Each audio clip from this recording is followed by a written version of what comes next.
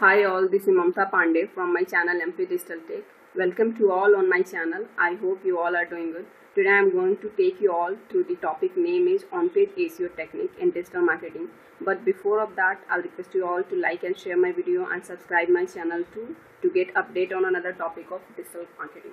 So guys, in this video I'm going to tell you about on-page SEO technique.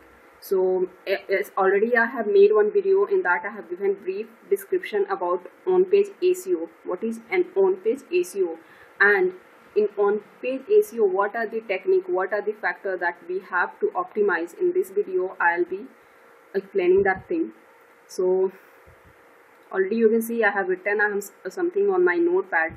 The definition, the same definition. On-page optimization SEO is such a way. It is such a technique where we optimize our own website to rank first on Google search or Google search result. So this definition means if you have a website and you want to rank your website on top of Google search result, so you must have to do this on-page SEO technique. So what are the technique, what are the factors we have to focus, so that you can see I have written on my WordPad. First one is keyword analysis. That already I have made one video on the topic keyword analysis that I'll be giving in my description, so you can watch that video. Then the second one is competition website analysis. Third one is tag optimization. Then URL. Then you have to consider about favicon. Then canonicalization installation. Then web speed optimization, then CSS and JavaScript file optimization.